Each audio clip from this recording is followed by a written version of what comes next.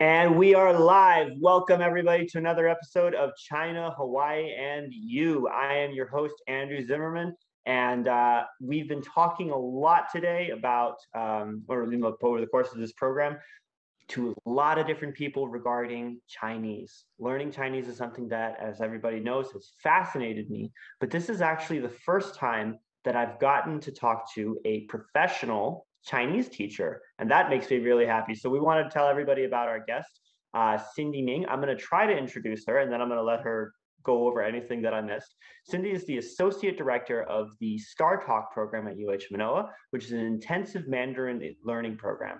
The goal of it is to make people completely proficient in anything that they might want to do. So whether that's just tourism or business, or maybe even going on to higher education. So we'd like to welcome Cindy. And did I miss anything in your introduction there? Can I tweak it a little? Sure, no problem. I tried my best. That's fine.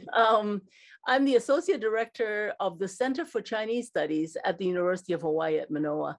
And one of our projects this year is the Startalk, it's the year-round Startalk program. It's the first time that the National Security Agency is trying a year-round Startalk.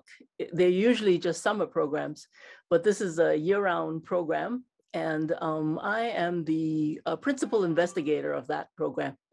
But everything else. Okay, well, I've been very sorry. I must have mixed that up in my head. I'm very sorry about that. No problem, no problem. But that's very exciting. I didn't know the NSA was getting into this. I mean, you don't have to really think hard about why, but like it's definitely very exciting to me that these kinds of programs, intensive programs, exist within the United States, because up until maybe 20 or 30 years ago, the only way that you could get into an intensive program without going to China itself was being in the military.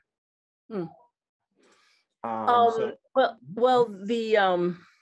Startalk program aims to start much earlier. So actually, ideally, professionals say the earlier you can start, the better. And in part of our conversation we were having before this program came on, is that Hawaii finally has an immersion, a Chinese immersion program at Maryknoll School. Yeah. And that begins at kindergarten. I applied for a job there.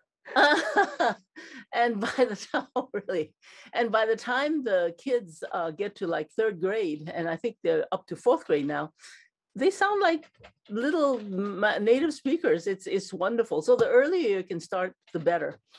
And the Startalk program actually begins in high school. So the summer programs, we dip down to as low as intermediate school, but this year-round program begins with juniors in high school. So before they would become involved with the military. And trying to become proficient is a huge undertaking. I don't have you need thousands of hours in training. So so even a little bit is better than nothing. And then to get to proficient, so the different levels of proficiency, to get to a level where you can handle your job or do negotiations, that would take a really long time. So we have this, we're aiming for this pipeline now.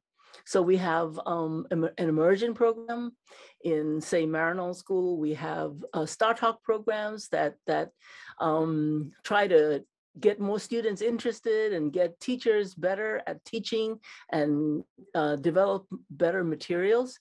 And Hawaii is really lucky because we also have a flagship program at the University of Hawaii in the Chinese department. And the flagship program is the one that tries to take people who are already at quite high level and push them to a professional level, so that they can use Chinese in their careers once they graduate.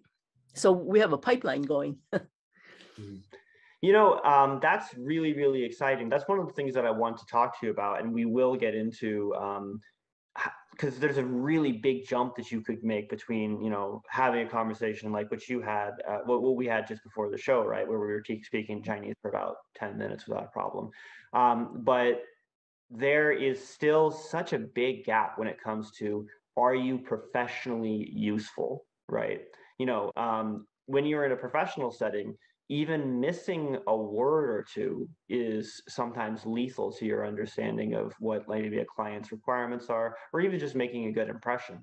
And it seems to me that that kind of gap is, it seems almost, well, it certainly seemed at the time when I was first learning, completely unbreachable and impossible.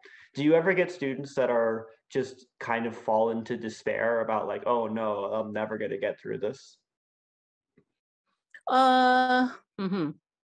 I guess.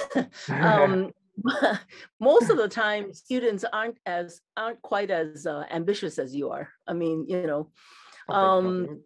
we have lots of students who are taking foreign language for maybe because it's a requirement at college. Maybe they think when I travel, I would like to be able to use some of it. So what's required for, traveling is much less challenging than trying to be proficient in it in a career. So most of our students, I think, aim for that travel level, intermediate. In the proficiency ratings, it's called intermediate, where you can actually use the language to manage daily needs. So you can, order something to eat. You can figure out how to get from point A to point B. You can rent a hotel room. You can go shopping. That's all. Travel level proficiency, and most people aim for that, and lots of people, manage to get there for that. And I think that's the level at which you and I were conversing just before the show started. You seem very comfortable with it, with the language. It comes easily. Your pronunciation is quite good. To go to the next level, it's true.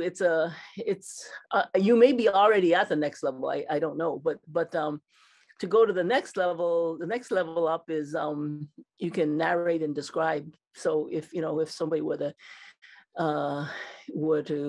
if you were to say, oh, I slipped and I fell and I have to go to the hospital now, and somebody says, so exactly what happened, you can tell a story. So you can tell stories in past tense, present tense, future tense. That's the next level up. Okay. And at that level, you can handle most professional things. So, in your career, you would get rather good in a certain arena, talking in a certain arena, right? The next level beyond that takes a lifetime. Yeah. Because if you're trying to become more like a native speaker in all arenas, so you can talk about science, you can talk about sports, you can talk about politics and belief systems, you can try to convince somebody that they're wrong and you're right, that just takes a lot more training, dedication, ambition, all of that. So if for the people who have said that is their goal is to try to reach that level, I've never met anybody that said I can't do it. Because if you have that kind of determination to begin with, you get there. Yeah, no, I definitely can relate to the struggles of not really knowing how much longer it's going to go, right? And I think coming to peace with the journey, and like you said, accepting that it's going to be a lifetime, and there's always going to be the odd word here and there that you don't know. That's a really important thing if you're trying to reach the heights of it. But I remember when I first got to Shanghai, I was very timid and really fumbling over my own words when it came to even just getting a boba, right? And I was very proud of myself when I memorize the words "Genju Niao Nai," like bubble tea, and all of that culminated when I specifically remember on my very last conversation in Chinese within China. It was in a taxi on the way to the airport, and the guy. He looks over to the back of him and he says, 你是美国人? And I say, 是的. And are you American? Yes.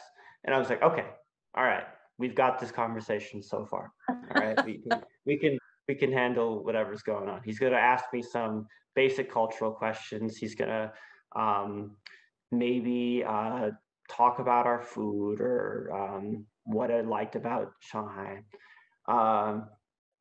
But no, what he said was,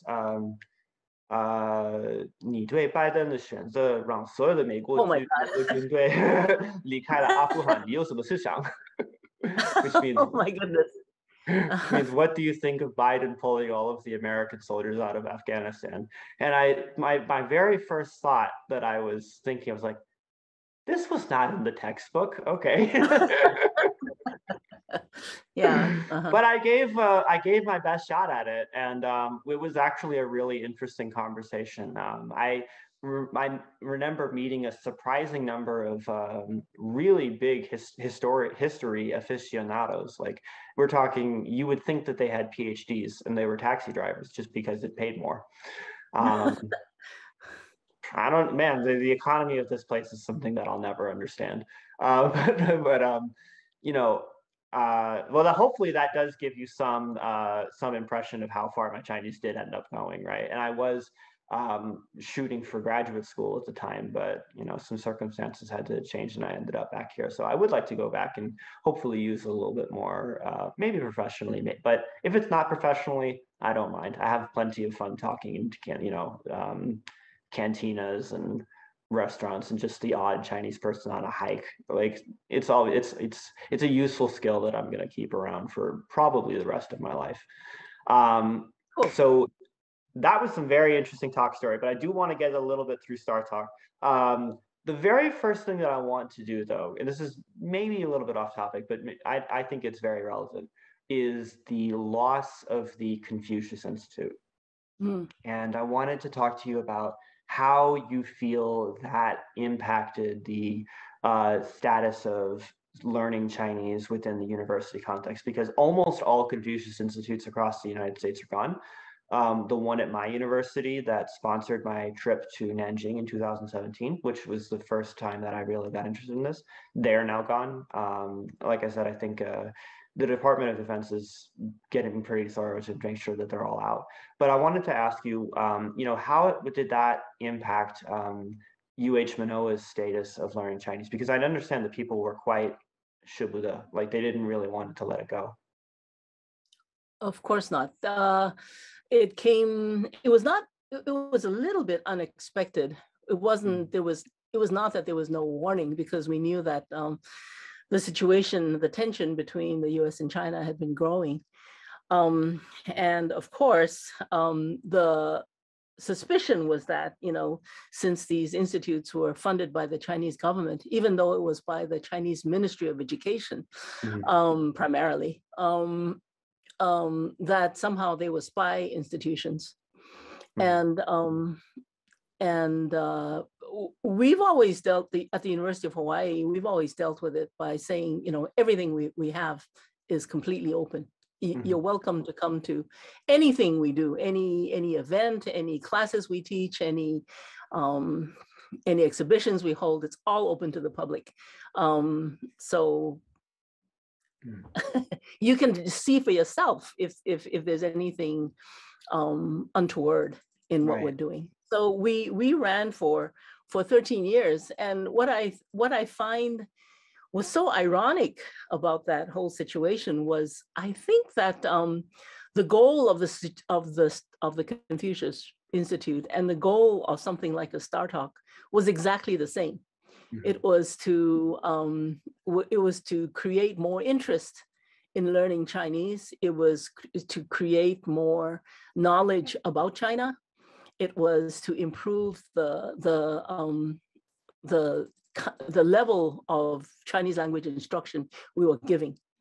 So what what particularly struck me was, towards the end, and the Confucius Institutes, quite unlike what the news media was saying, was not dictated. What we did was not controlled by China at all. So every Confucius Institute comes up with its own program. Every Confucius Institute decides what it wants to do, and then it writes a proposal and sends that proposal into Confucius Institute headquarters and says, okay, this is what I want to do. Do you want to fund me? And very seldom they'll say, like there was like a couple items that we had asked for that they said they weren't going to fund. Actually, and I remember it was only because they said you're not applying to the right place. We fund activities, we don't fund material development. If you want to do material development, go to this other unit in our organization. So every Confucius Institute decided for itself how it wanted to proceed to improve Chinese language education. So for example, a difference between Hawaii and Idaho, say, Hawaii has some of the oldest Chinese language schools in the nation. And Hawaii has maybe 100 Chinese language programs. There's Chinese language being taught after school, on weekends, in the DOE, in private schools, at the universities. There's Chinese language programs everywhere. So we decided very early on, we didn't want to compete. We didn't want to compete with anybody that was already existing. So what we wanted to do was we want to supplement. We wanted to enhance. Okay, so that's very different from some other Confucius Institutes where there was nobody teaching Chinese.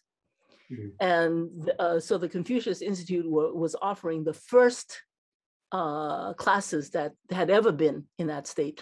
And in some of the government, US government concern about that situation was, if the only Chinese that's being taught here is being taught by the PRC, a PRC government-funded group, what kind of assurance do we have that this is not propaganda? Okay. And what we've always argued, I think what all of the Confucius Institutes have argued is we're at with such an elementary level, you can't get to propaganda when you're talking about, let's learn the numbers, let's learn the colors. You can't get to that.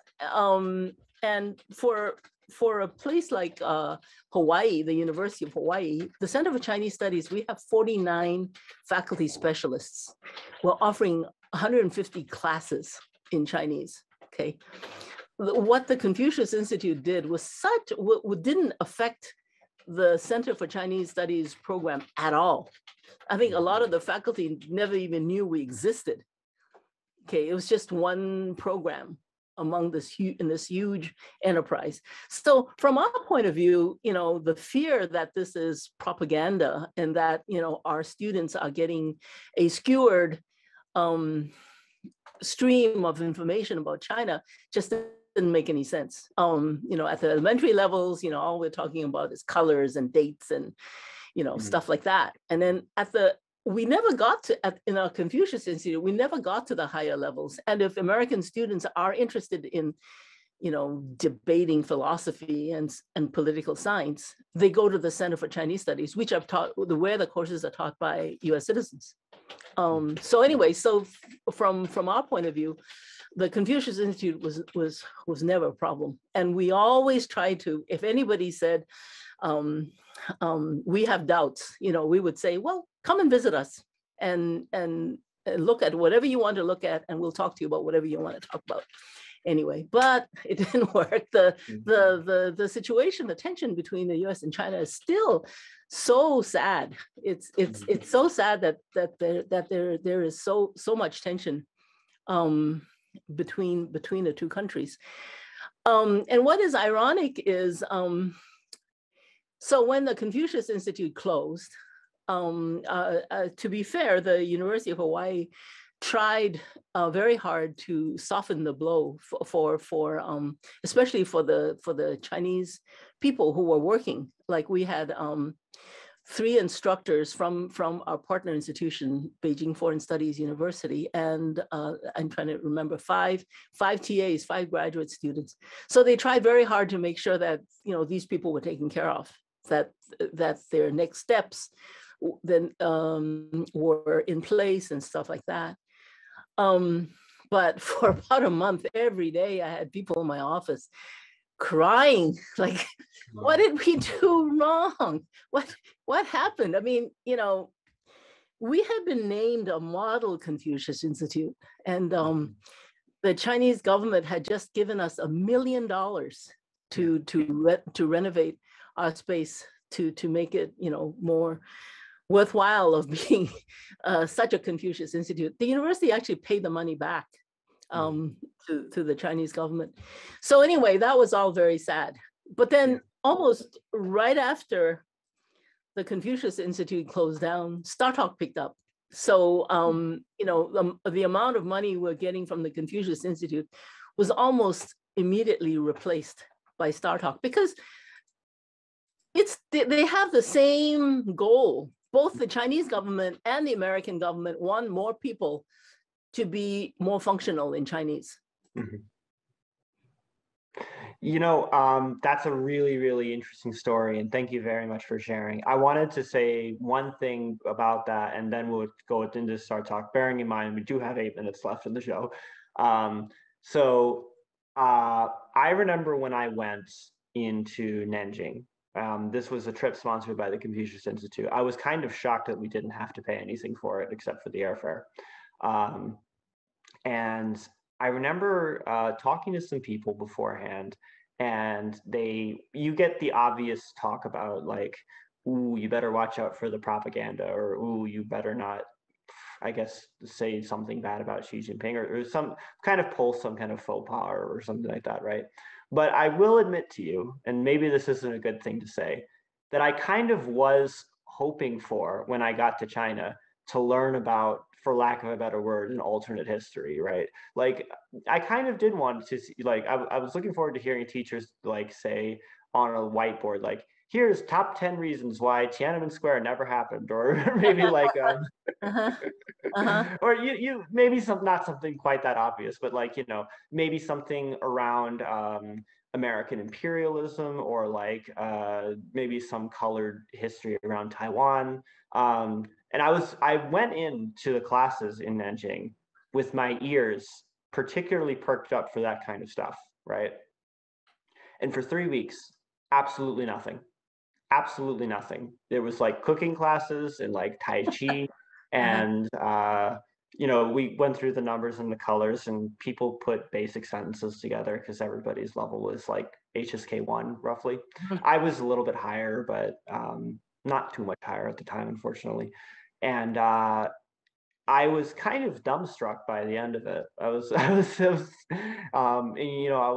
thinking, damn, I was promised so much propaganda. Where was it? That stuff made me particularly saddened. I ended up actually writing a couple senators about my experiences and why I supported it. They probably thought that I was like a bot, or maybe a fake Chinese person. I don't know, but it's whatever. What's done is done. We have a little bit of time to talk about Startalk now. And let me just follow up what your comment with one observation, and that is why very often Chinese people say Americans don't understand us at all. In the situation where you were brought to China, China is all about harmony. It's not going to introduce any controversial topics. They don't want to have an argument with you. They are going to try to make you have as pleasant as an experience as possible. On the other, let me just give you a little anecdote from another era. Peking University is one of China's best, and they're an exchange partner of ours. And when President Bill Clinton traveled to China, he visited Peking University, and he wanted to have an opportunity to talk to the students. The students who were in the lecture hall with him were handpicked, and they were